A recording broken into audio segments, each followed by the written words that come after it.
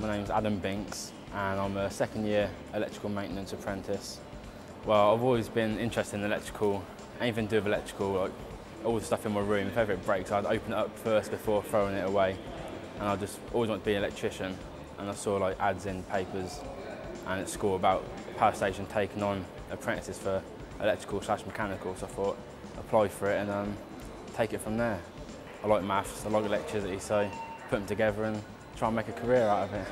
Well, in the first year I was at a college up in Rotherham for a year doing a national certificate, and I was also at a training centre doing all the practical work like bench fitting, electrical installations.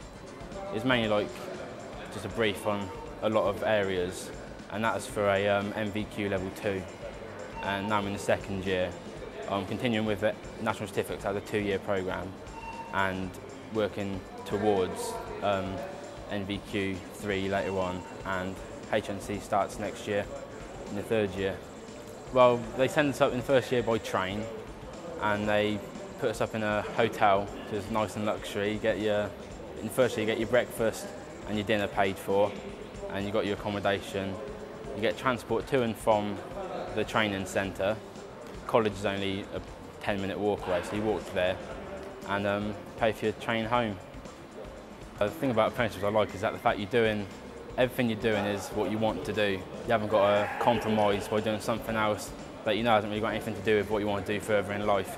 I'd say if you think you're more practical, look for an apprenticeship, because if you know you want to be practical, you're not going to enjoy further education as much if you're sitting in a classroom all day just with a pen in your hand. If you want to do practical, you've got to get out there and look for the apprenticeship you want, make sure it is the one you want, or else it's more fun doing the one you want to do. I think they're a brilliant employer. They do nothing but look after you. They go out of their way to make you happy, make sure you're doing what you want to do. They'll do anything. They're the perfect company really to work for.